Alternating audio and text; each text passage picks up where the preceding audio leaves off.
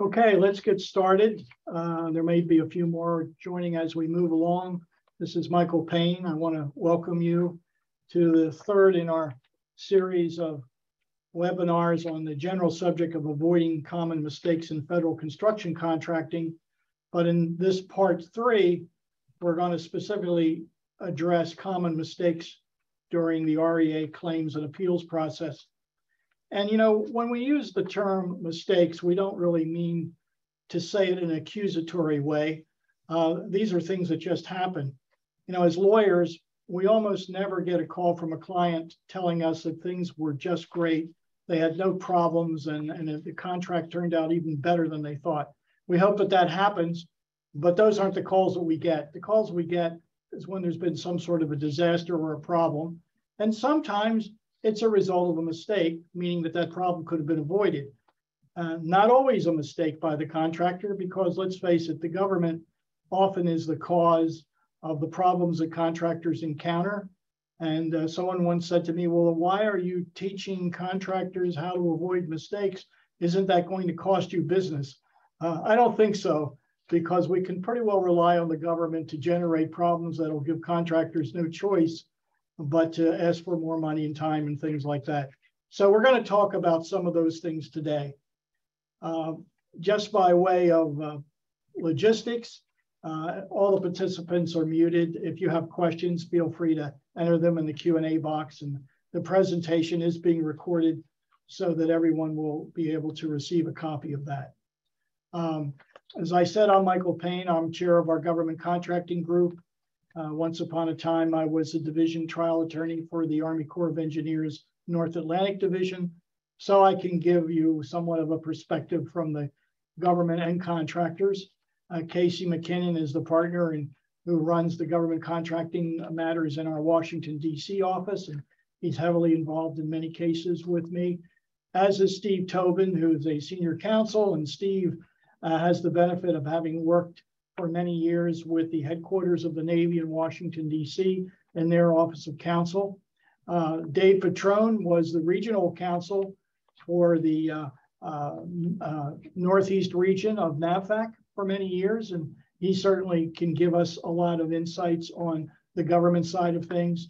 And Ryan Boonstra is my right-hand man here in the Philadelphia office, who works very closely with me on many, many cases. And gets involved in many cases from the ground floor up. So with that as sort of a background, when we talk about REAs, requests for equitable adjustment, claims, and appeals, it all originates with a dispute. There's been some sort of a disagreement with the government, maybe an argument, and certainly issues that are debated. Sometimes those issues involve matters of contract interpretation. It may require legal advice to see which contract interpretation is the correct one. You may know there's an order of precedence in government contracts where the general provisions govern everything, but then the written specifications come next, and then the drawings come after that. So that if there's a dispute between, for example, what's in a written specification versus what's shown on a drawing, the order of precedence clause says that the written specification prevails. That's assuming that it clearly addresses the issue. But one thing is certain, you can't have the government insert in the specification something that contradicts a general provision of the contract, like the differing site conditions clause. And we've seen cases where the government puts exculpatory language in a solicitation and says, despite what we're representing, don't rely on these representations about subsurface conditions. Well, that contradicts the differing site conditions clause, which allows you and encourages you to rely on those representations. So sometimes those are issues we have to address. And then, of course, there can be disputes about, well, what actually is the scope of the work? The government will claim that some extra, what seems to you to be extra work, is within the scope of the contract, and you should have planned on doing it. And you will point to the specs or the drawings and say, no, it's not shown here. As a matter of fact, quite the contrary. So a dispute arises. over the meaning of the contract, what's required of the contractor, what's the proper interpretation of the plans and specifications. And of course, the various clauses in the contract come into play in originating a dispute, whether it's the changes clause or differing site conditions clause, suspension of work, terminations, delay, whatever it might be. Those are the things that lead to disputes between contractors and the government. And of course, as I said in one of our earlier presentations, protecting your rights is really paramount.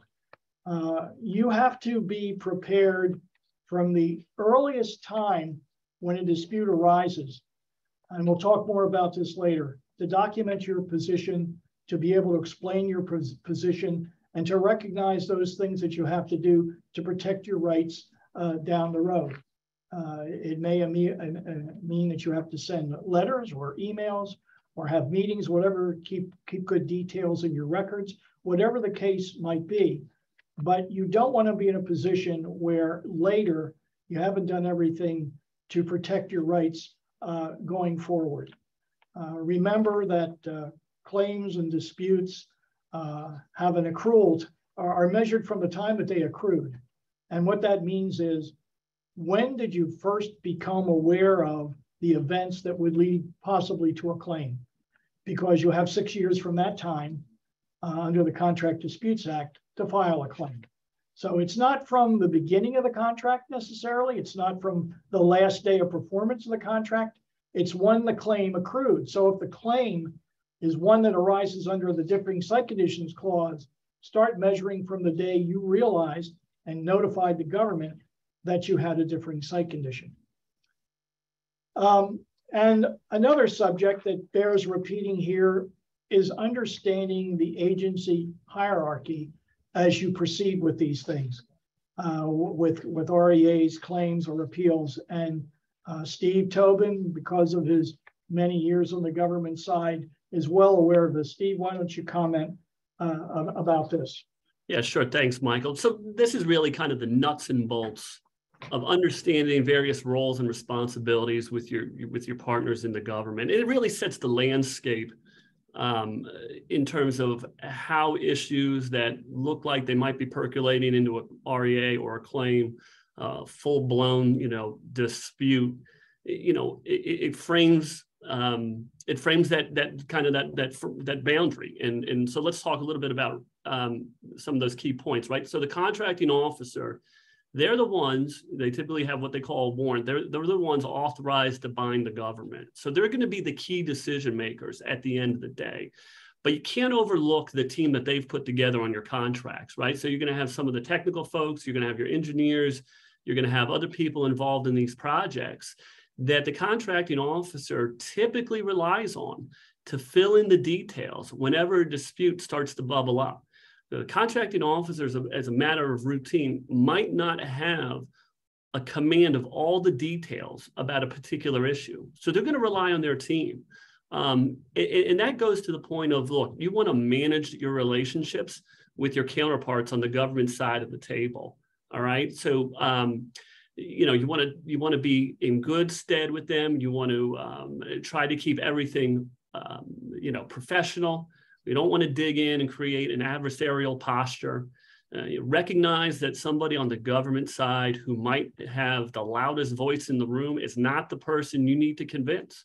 Sometimes the government or the contracting officer has one or two key people that they're going to use as their confidants to really get a feel for what the issue is and what the best path forward is to resolve it. So again, you want to know who those people are. You want to know what their responsibilities are. And, the third bullet point, I think, is really important when it comes to, in particular, the DOD. Respect the chain of command. Know who you need to talk to and follow it, follow that chain, and don't try to jump it, because typically what will happen is the person you go to who is not supposed to be the one you're talking to is just going to redirect you. So respect that chain of command and know the people you need to be talking to. So we go to the next slide. Yeah. All right. And so this is kind of, hand in glove with that previous slide, right? So when disputes start to arise, it should be your goal, and frankly, it's the government's goal, to try to resolve them at the lowest level possible. All right. And that first bullet point, right, just dovetails right to what we were just talking about, the chain of command. Know who you got to talk to, know who your decision makers are. Ask for meetings. This is really important as well. Look, you want to sit down face to face with the government's team and discuss these issues and really hash out your side and understand what their side is. It's very difficult to do over email for sure. You don't want to get bogged down, I think, at this point when a dispute might be arising, in a letter campaign where everyone's just exchanging documents back and forth. I think sitting down face to face, it makes it easier to have a more robust and candid discussion with that government team so that everybody's kind of level set as to what their positions are. And when you have those meetings, be prepared for them. Know the details of what the issue is that you want to present to them. The government's going to ask you for those details, and you don't want to go in and have to regurgitate, well, we have to look into that. We're not sure about that.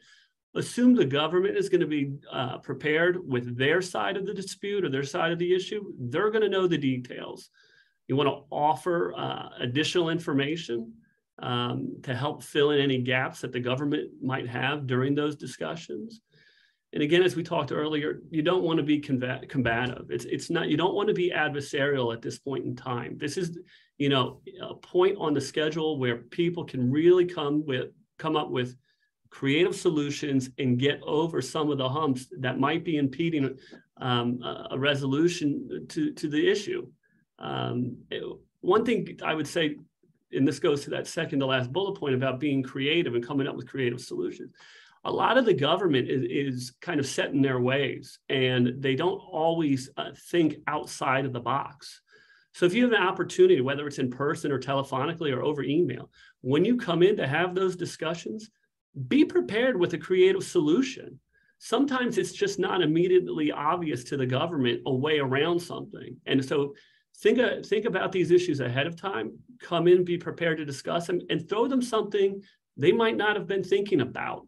I think that will really help move some of these issues forward before they really, evolve into something more adversarial, which is something we probably want to avoid.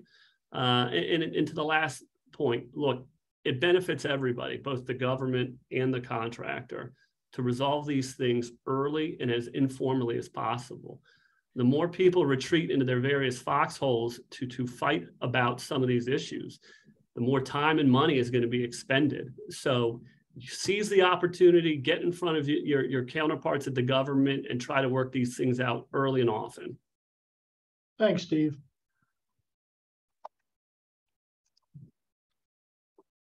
What this leads to, of course, is what happens if you can't do, as Steve suggests, resolve things at the lowest possible level. The people in the field are intransigent. Your position doesn't allow for much flexibility for some reason or another. And the only way you're going to get compensation is to formally ask for either additional money or additional time. One question that we get all the time is, well, should we just file an REA or should we file a claim? And what's the difference? Well, a request for an equitable adjustment is something that you always have the right to request of the government under any one of a number of clauses, most notably the changes clause, the differing site condition clause, and the suspension of work clause. You can ask for it. You can ask for it informally. You can do it verbally at the site. You can send an email or a letter, or you can actually put something together that's titled Request for Equitable Adjustment. And that needs to be set up pretty much the same way that a claim would be set up. In other words, it should explain the background of the issue or issues. There should be a statement of facts. I usually recommend doing it chronologically. This project was solicited on this date. There were a number of bids or offers. A contract was awarded to our company on such and such a date. We received the notice to proceed on this date. We began working by doing this and that. And then we ran into this problem. And that's when you discuss the particular factual issue that's involved, but go through an explanation of those facts and attach exhibits where necessary, because don't assume that the reader of this REA is going to have any familiarity with the project whatsoever. That person may not, and may be looking at this for the first time. Make it easy for them. Don't expect them to go dig out what you believe is a key email or a key letter. Attach it so that they can leaf right back to it and see what the support is for what you're saying. But it's something that's followed by some sort of a legal or technical analysis as well, much like a claim. In other words, you lay out the facts and you say, now, based on these facts, I'm entitled to more money or more time for the following technical reasons, explaining why the government's position is not in compliance with the specs and yours is, or as a matter of law, and you might need some help from an attorney to be able to write this part. There are cases that have held when this factual situation is encountered, it gives us a right to additional compensation. The answer to the question about whether to file an REA or a claim, though, depends on how you think things are going to go once you submit it. If you have a very good working relationship with the agency at the time, and you think that they're somewhat, even though they haven't granted you entitlements yet, even though you think they're somewhat sympathetic, and maybe with a little bit more coaxing, they might come around to seeing your point of view, we would usually tell people, let's try an REA. It's less formal, it still lays out the story, but it's less formal, and maybe the government will sit down and meet with you and try to resolve it, because they'll realize once you've laid it all out that you're right. The danger is that the clock's not ticking. The government can sit on an REA indefinitely. They're not required to issue a formal decision of any kind. Sometimes they'll issue a letter telling you why they disagree. I've seen cases where 2 years have gone by and the government doesn't even pay any attention to it. Well, that's 2 years that you've wasted, because there's no benefit to you whatsoever. So what you have to do is decide, is it likely that the government will take this seriously and look at it early? And if you're not sure, but you want to play nice, submit an REA and then give it 2 or 3 months. And if after a reasonable time, they're not getting back to you, then I would get in touch with the government and say, have you looked at the REA? Can we talk about it? What do you want to do? As soon as you get the feeling that they're stalling or not taking it seriously, that's the time to pull the plug on the REA process and to convert it to a claim. Now, you will have done most of the work in putting the claim together by submitting the REA. I assume the statement of facts isn't going to change. The legal and technical analysis may not change. Maybe you'll come up with additional information that you can add, but it should be fairly easy to convert it to a claim. The Contract Disputes Act says that if a claim is under $100,000, it does not need to be certified. If it's $100,000 or more, then you need to attach the FAR certification in order for it to be an effective claim. But the important part is, once the claim is submitted, the clock starts ticking. The government can no longer sit back and ignore it. They have 60 days to issue a contracting officer's final decision. And if they fail to tell you within 60 days in a claim over $100,000 when that decision will be issued, and it's not a reasonable time, you can move forward and appeal their failure to issue a decision by what's known as a deemed denial appeal. The point I'm making is the clock is ticking. There's some pressure on the government to do something now. And most importantly, interest is starting to run. From the date you submit the claim, the interest clock starts ticking. It's interest under the Treasury rate. It's over the last few years been a very low rate, starting to go up now, unfortunately. So interest is not something that you should ignore. And in both of these things, whether it's an REA or a claim, you have 2 areas of discussion. One is entitlement, and one is called quantum. Quantum, these are terms of art that the government uses. Entitlement means, is there merit in my claim? Have I demonstrated that I am entitled to compensation under one of these clauses because my version of the facts is correct? Then you turn to quantum. Okay, I've established that there was a change. I've established that there was a differing site condition. How much money or time can I prove resulted from that? And over the years, we've noticed a lot of contractors that spend all their time working on entitlement and not enough time on quantum. It's a real tragedy if you put together a lengthy, well-documented claim to find out that although you're asking for $250,000, you can only really prove $100,000. That might have affected your decision about how far you wanted to go with this in the first place. So consider both entitlement and quantum before proceeding. Now, when you put the presentation together, there are certain, there's no guidebook, there's no formula. There are many different ways to do it, whether it's an REA or a claim. Steve, why don't you talk about some of the things that need to be kept in mind? Yeah, sure. So as Michael was just saying, from a format perspective, there's various options you can do, but there's the core things you want to do, right, is you want to make sure that you've got your facts. You want to make sure you're talking about why, from a technical standpoint, you're entitled to some type of relief, whether it's monetary or an extension of the contract completion date.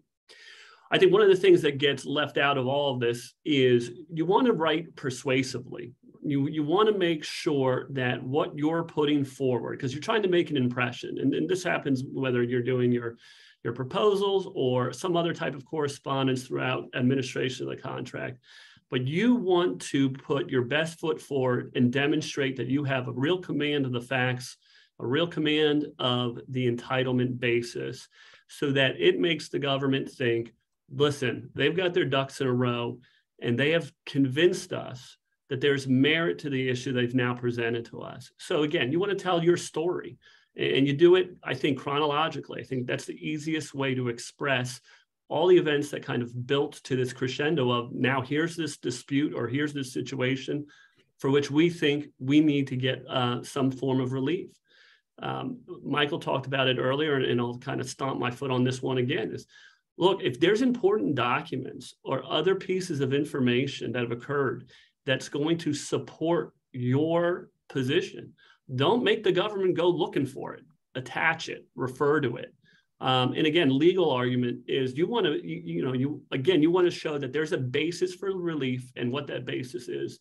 And you consider your audience someone who, again, doesn't have a full command of the situation, at least all the details.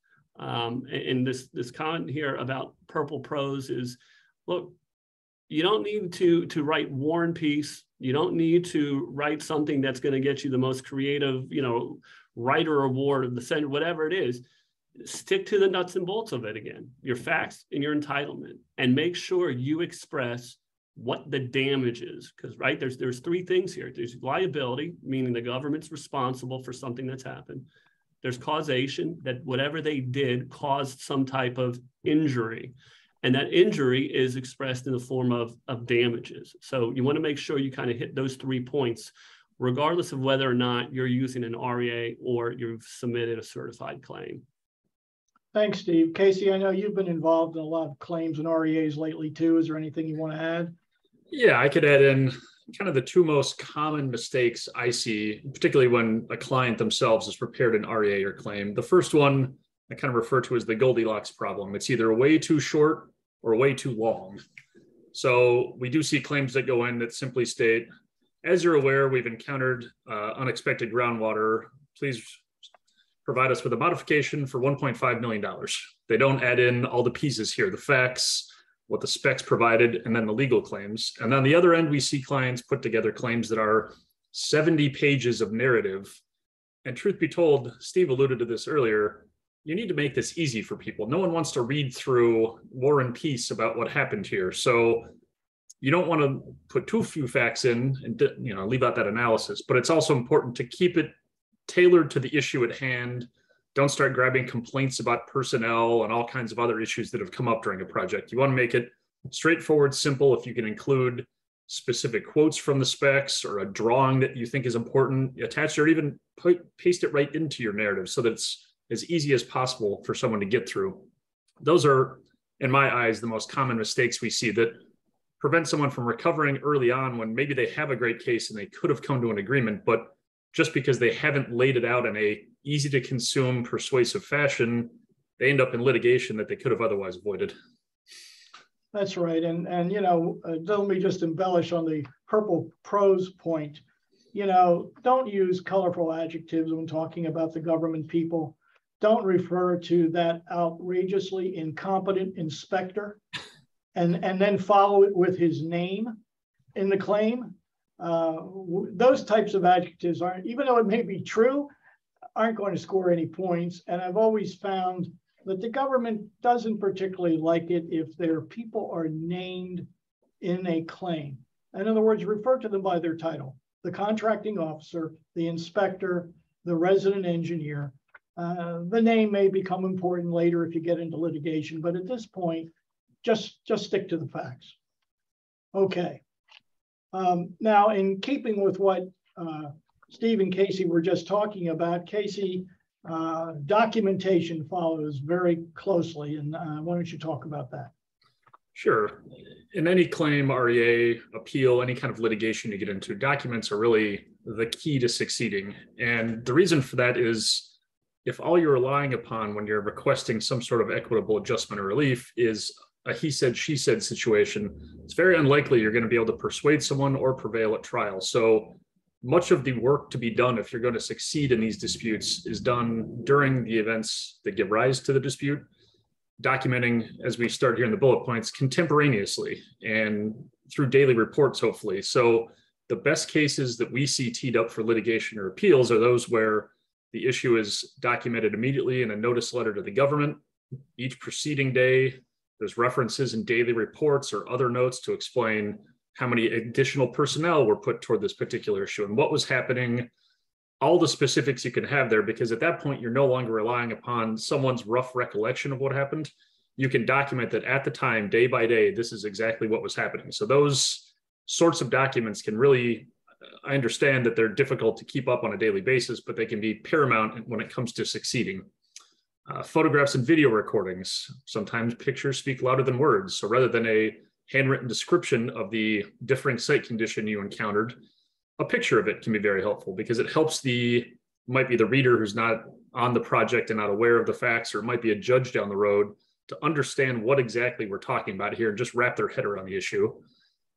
The biggest issue that we see in terms of, we'll say, problematic documentation, other than not creating it in the first place, is problematic email. And I think people frequently forget that every email you send on a project is discoverable. And when you get into litigation, the parties are going to request those emails from each other. So be careful about what you write down. That can be an angry email someone fires off that ends up hurting their case down the road. It can be an internal email where someone, whether they're right or wrong, might admit that they've made a mistake or that problems have arisen. And down the road, there's no way to explain that email away. So when you're writing emails on a project, particularly when you've gotten into the disputes process or something has become adversarial, think about your emails as something that eventually the other party may have access to and write them accordingly. And as we said here, just to reiterate, the best way to avoid a trial is to prepare for trial. And the best way to prepare for trial is to keep those documents all along the way. And I'm going to turn to Ryan for a second to speak about the new world of electronically stored information, because Ryan really runs point on a lot of these issues for us. And I think from the client perspective, there's often mistakes or misunderstandings about how much information is involved when you get into litigation and all the trouble and work that comes along with it. Ryan, do you have any thoughts on that one? Yeah, absolutely, Casey. So as the bullet point says, we are in a new world of electronically stored information, or ESI. And what that means is everything is handled digitally now. You don't go to the government's offices and parse through their records anymore, and they don't come to your offices to go through your records. The expectation is that the parties will exchange digital information during discovery, and that may be hundreds of thousands of documents, depending on the size of the case. So the most important thing that a contractor can do is begin at the very start of any project, even during the solicitation phase. Organize your emails, organize your documents and messages by project or by specific contract. So if there isn't a claim that arises during performance or post-performance, you can simply access that folder through your IT department or through your internal server and know that every important document related to this project is located in one place. It's very difficult to go back through your old emails and locate relevant messages that were exchanged between your project team or with the government that may have a direct impact on the case.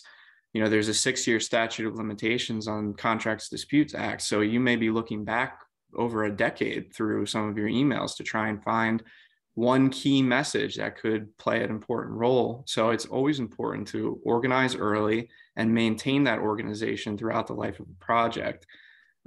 Once you get into litigation, then that project file will be passed on to the attorneys that you're working with, and it'll be easier to sort through it using search terms and produce that information.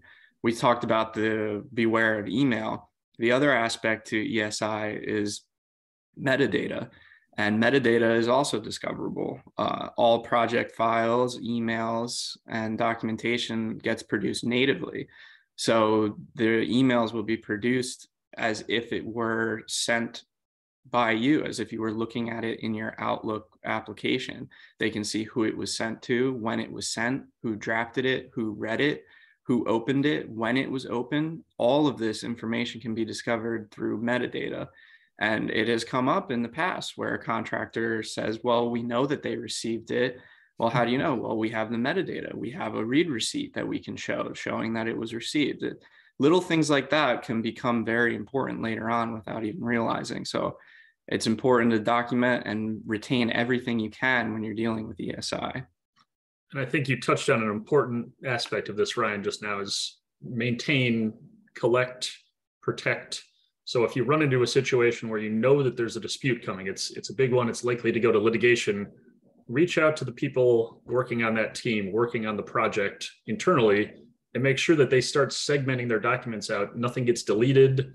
Keep everything ready and make sure none of it gets lost in your system. There's no automatic deletion of emails after a certain period of time, because it can lead to real problems and really impact your ability to recover if you end up at trial. So it's not just producing those documents, but also making sure that you keep all of the relevant documents when you see an issue coming. Okay, well, thanks, Casey and Ryan. Ryan, we certainly can tell that you've been through the wars on this, and I know that you have.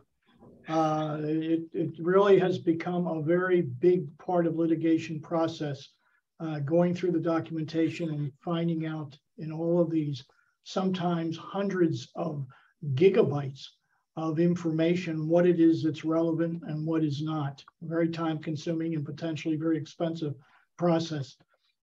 Just add one comment on photographs and video recordings.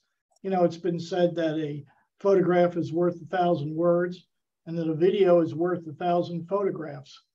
Well, make sure that these things are authenticated. You want to be able to show who took the photograph, when it was taken, and what that person was intending to show. The same thing with video. You know, video recorders have a sound capability. Don't have some running narrative that's speaking disparagingly of the government people while you're making this recording. That could be potentially embarrassing. I'll never forget the time in a differing site conditions case, and this is when I was with the government, that the contractor submitted a photograph of what he said was a boulder. Well, there was no frame of reference, and it wasn't like there was a person standing next to it or a truck next to it where you could see that it really was a boulder. It just was a full frame of what he said was a boulder. Well, for reasons I won't bore you with, we were later able to establish that it was a close-up of a pebble. So you don't want to do things like that. You want to have a way of authenticating what it is that you're displaying. Okay.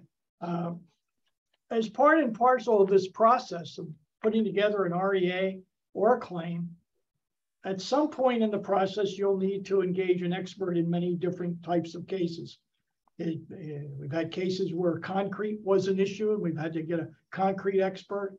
We certainly have had delay issues where we need a delay expert. We've had differing site conditions where we need a geotechnical expert. And I mentioned this in one of our earlier webinars as well. Get the person involved as early as you want, as you can, as long as when you recognize there's an issue, because hopefully you want that person, if they have to testify later, to be able to say, yes, I went to the project and I saw this. I know what the contractor is talking about. Too many times the experts come off as hired guns, where they say, oh yeah, I was hired 3 months ago after discovery was closed, and I looked at documents and talked to people. Well, here's my opinion.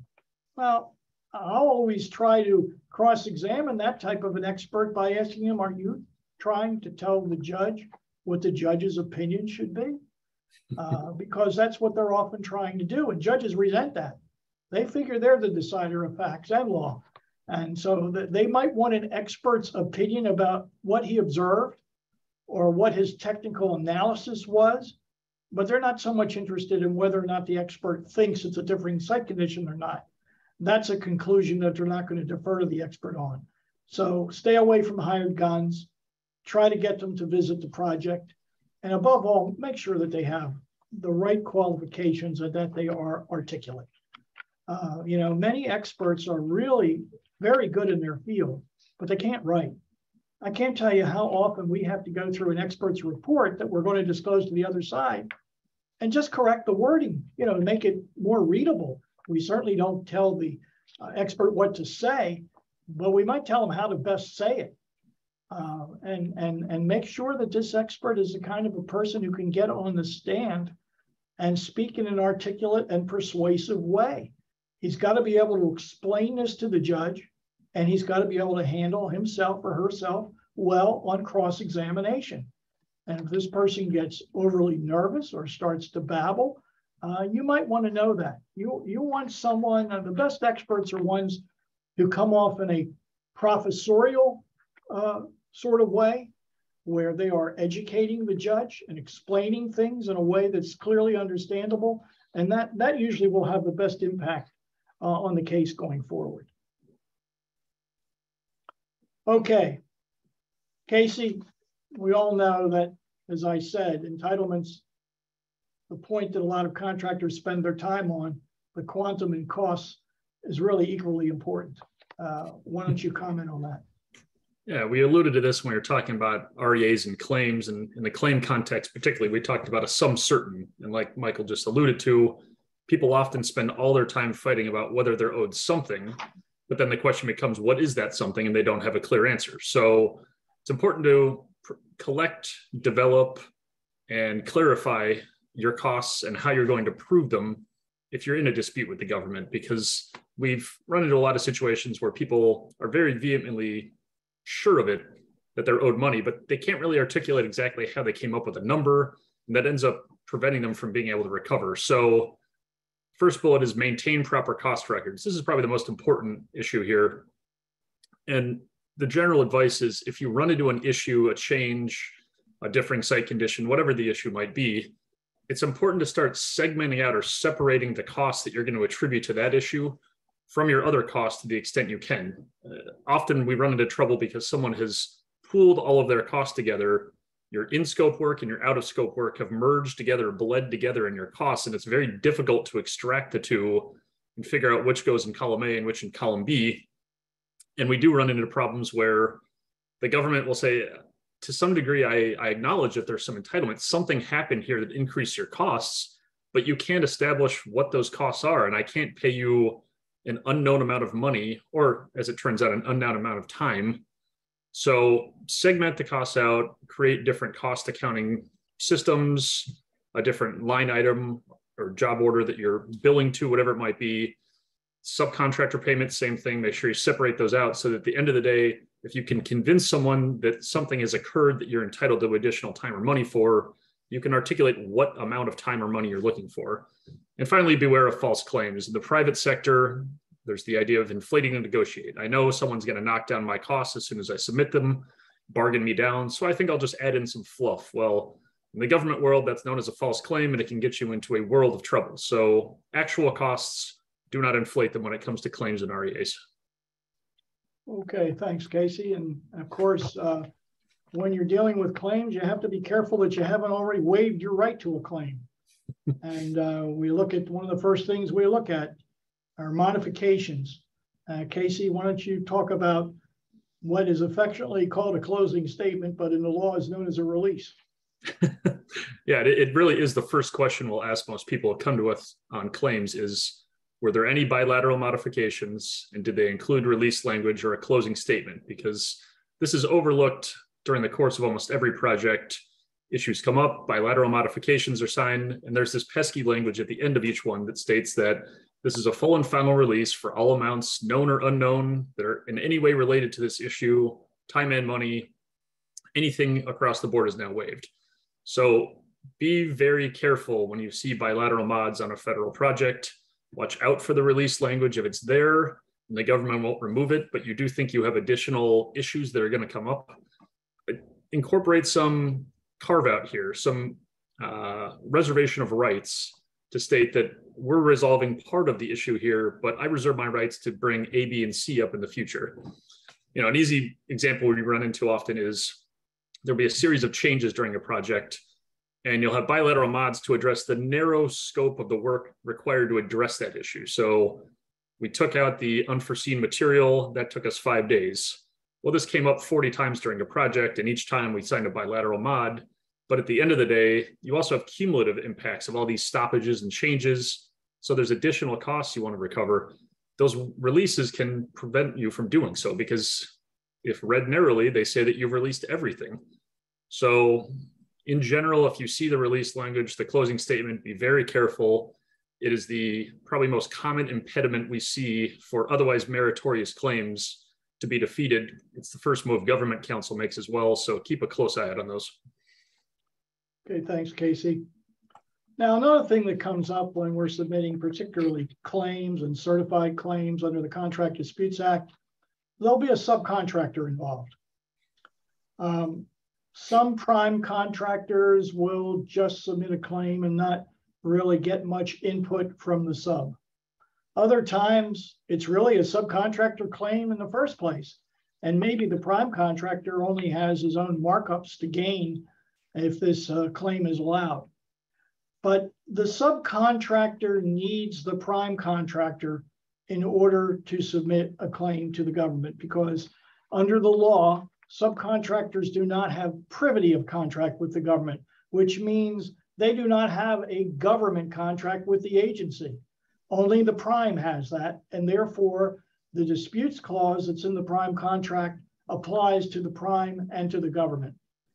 So whether you're a subcontractor who wants to promote your own claim, or whether you're a prime contractor who wants to consider a subcontractor claim, one of the questions is, well, should this subcontractor claim be presented as a separate standalone document, which the prime will sponsor, or should it become just a subsection of the prime's claim? You know, a prime can have a claim for changes and another one for differing site conditions, another one for variation in estimated quantities, and another one for subcontractor costs, which the subcontractor would put together that part of the claim. And it can go into what would be called a package claim. It really depends on the nature of the claim, the size of the claim, how many different issues there are as to whether to make it separate or a package deal. In either case, however, the prime certainly has to practice due diligence, because the last thing in the world a prime contractor wants to do is to sponsor, by submitting on the sub's behalf, a claim that turns out to be false. Then the prime could be accused of a false claim as well as the subcontractor. So we always tell our primes, even though technically the subcontractor doesn't have to certify this claim, have the subcontractor certify it to you as the prime. Because from a prime contractor's point of view, if there's fraud, you want to be the victim of it, not a participant in it. So do your due diligence and get a certification. Once you're satisfied that, wait, this is a meritorious claim by the subcontractor, and we're willing to sponsor it. And by sponsor it, I mean submit it to the government, either using your name on behalf of the subcontractor or as part of your package claim. Once you agree to do that, then it's going to go on to the point where it's either going to be negotiated, or there's going to be a contracting officer's final decision, or in a worst case scenario, this is going to be litigated. And the contractor and the prime and the sub are going to be working on it together. What comes up in some cases, however, is that you have a situation where the sub takes the point of view, well, I really am not sure whether the government owes me this money or whether you do, the prime. The prime is not wanting to be in a position where if the case is lost against the government, he's going to end up getting sued by the subcontractor. That doesn't make for good friends.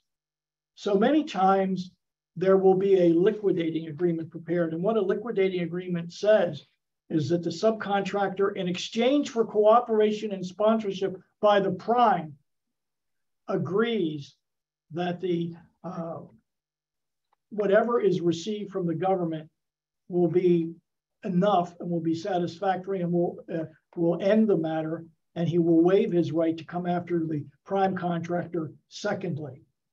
Most of the time we found that subcontractors are willing to do that because, let's face it, the deepest pocket is the government's pocket. As far as the Severin doctrine is concerned, Casey or Steve, you want to take a crack at that? Yeah, I can chime in. The issue you run into here is, Michael just alluded to liquidating agreements. The one thing to make sure you don't do in that process is execute a release that says the prime contractor is not going to owe the subcontractor money under any circumstances. And it seems like an easy mistake to make because that's really what you're agreeing to. But the important part is to say that the prime doesn't owe the sub any money except that which the government pays to the prime, which will get handed down. And the reason for that is if the prime contractor brings a claim on behalf of the sub, but there's an agreement that says, I don't owe you any money no matter what, the government can defeat that claim by saying, I have a contract with the prime and you can't prove you have any liability. The sub has waived all claims against you, so there's no reason for me to pay you any money. So they have to be worded carefully to avoid effectively waiving everyone's claim at the same time. It's got to be narrowly construed, narrowly drafted. That's good advice, because we've seen situations where primes have tried to recover an amount of money from the government and they only owe the subcontractor substantially less or nothing at all, hoping that they can pocket the difference. Mm-hmm. The government finds out, they call that fraud. So, and it can be well-intentioned. It's not always intentional fraud, but if you're not careful, it can turn into that. You don't want to do it. Okay. And of course, we talked about certification, and whether it's an REA or whether it's a Contract Disputes Act claim, there's a certification requirement. The government looks at it very closely. Steve, why don't you address that? Yes.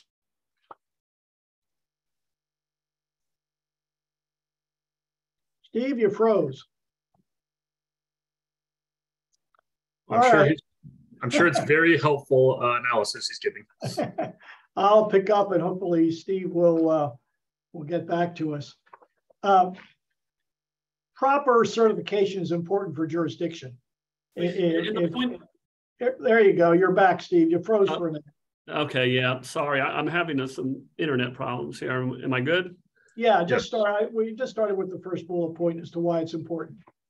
Okay, yeah, so it's important for jurisdictional purposes. So under the Contracts Disputes Act, you have to submit a certified claim.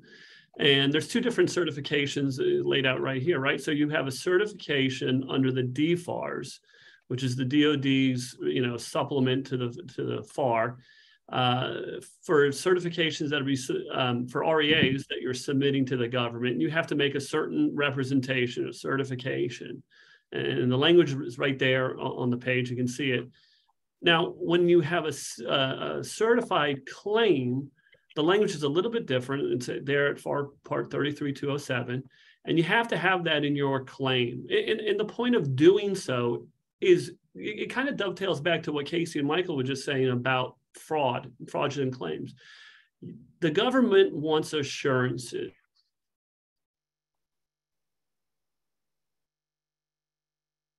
Once again, we have a freeze.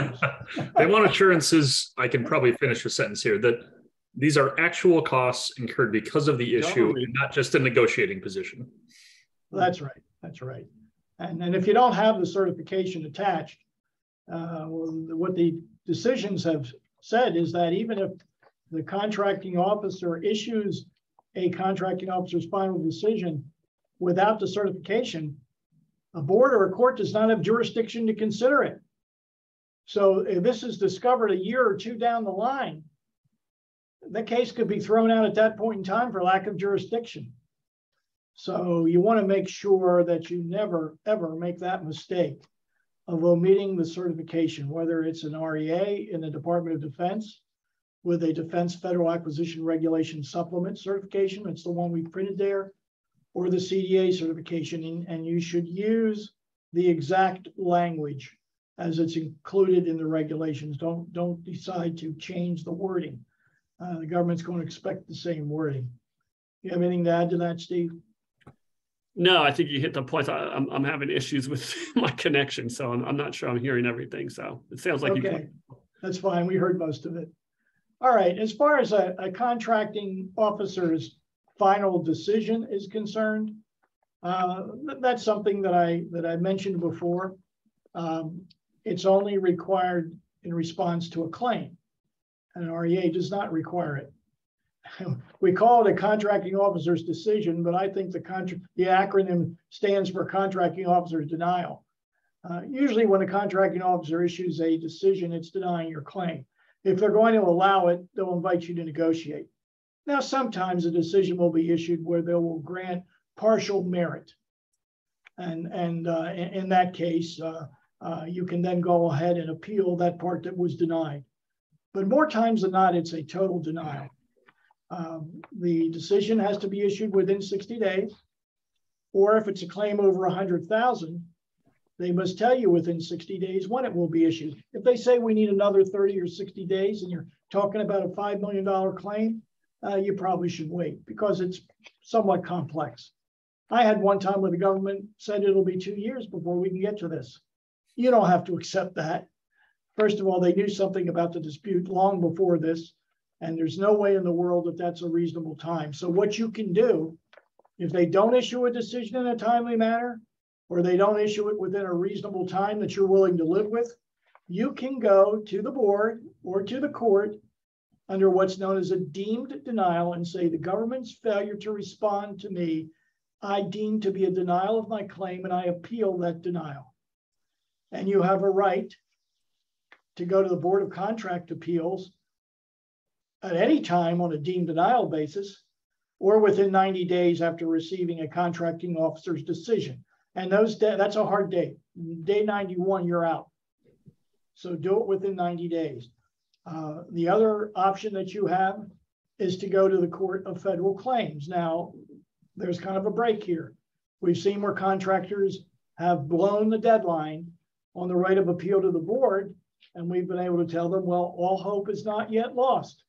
You can still go to the Court of Federal Claims within 12 months of having received the decision. The only thing you can't do is you can't do any judge shopping.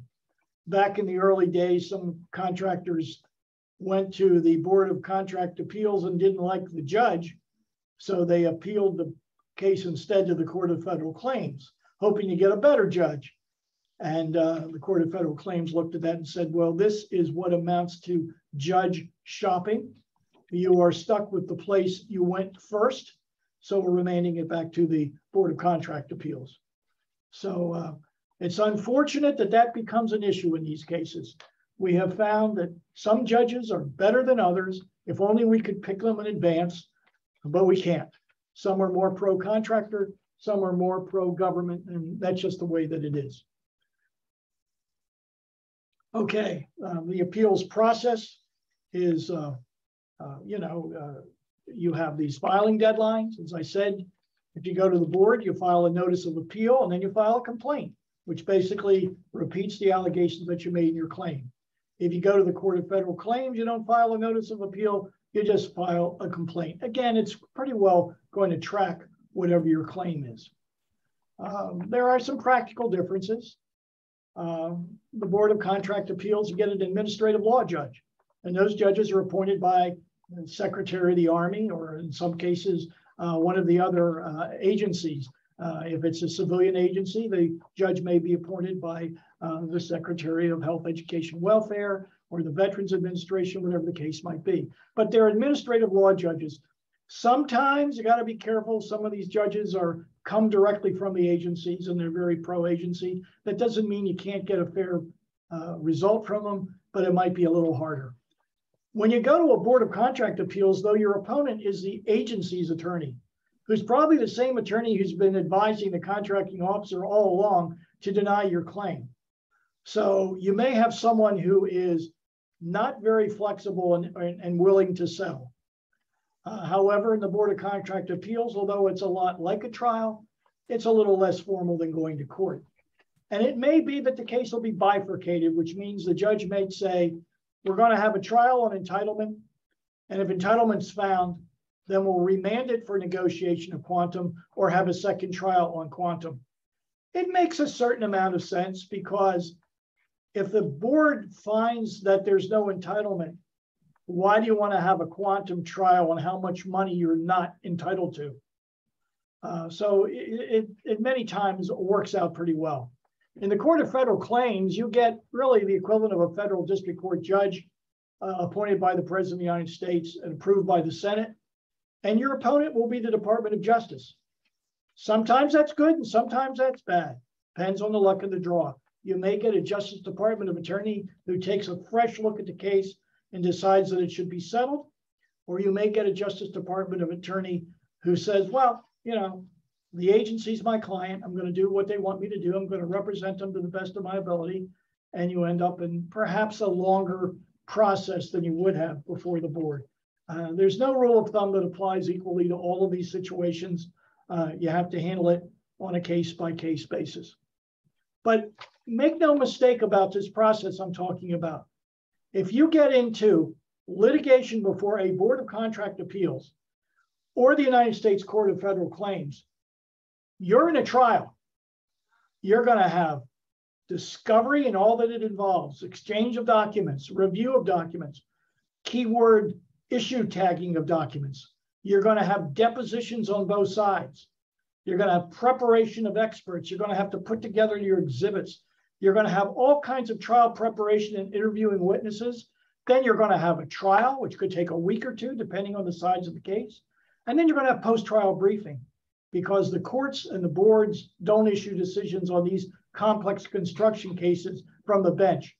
They want the parties to go through the briefs and point out to them in very lengthy briefing after the trial what it is that's important and why the court or the board should rule in their favor. And I must tell you, this is an expensive proposition. There's no fooling you about it. Depending on the size of the case, this part of the process can be hundreds of thousands of dollars. So you have to work carefully with your attorney on establishing a budget, make sure you know what you're getting into, and above all, you know, try to resolve the case earlier if you can. Post-trial proceedings, Casey, why don't you comment on that? Yeah, I mean, we'll try to keep it brief because I know we're out of time here, but like Michael said, he goes through a whole set of litigation, and even the actual decision may not really, reflect the end of the process. So you might get a decision on just entitlement, not quantum. That's common at the Board of Contract Appeals. They'll say that we agree the contractor encountered a differing site condition. Go figure out what you think you're owed. Then you'll go back and negotiate. And if you can't come to an agreement, you might be back before that board trying the actual quantum or damages part of it. You might end up with a motion for reconsideration where one party's unhappy with what the judge has decided, either, again, partner in whole, and you might have to appeal and head to the federal circuit and relitigate the issues again to some degree. So important to keep in mind that those post-trial options exist too. A contractor might win at the Board or Court of Federal Claims and still end up facing an appeal by the government. So there's no telling exactly when the process might end. Thanks, Casey. And one of the things that you should always consider, particularly before the Armed Services Board, because they really favor it, is ADR, Alternative Dispute Resolution, which means instead of going through a full trial, let's get a settlement judge to sit down in a very short 1 or 2 or 3 day proceeding hear both sides, and see if that judge can't mediate a settlement. The government has to agree to it, but I recommend it highly because over 90% of the cases that have gone to ADR have been settled. It can be very persuasive when a judge says to the government, look, I know you understand your position, but the contractor makes a lot of sense here, and you're probably going to lose. A different judge will hear the case than the ADR judge because that would be unfair. But it's a very good process. So always look into whether or not there can be an ADR. It's to your advantage. Okay, I appreciate your attendance. As always, we're open to any questions. I don't think there are any posted yet, but as you think about it, if you have questions for any of us, feel free to shoot us an email. We'll be happy to talk to you, to give you our thoughts, and we wish you the best in your continued dealings with our friends in the federal government. Thank you.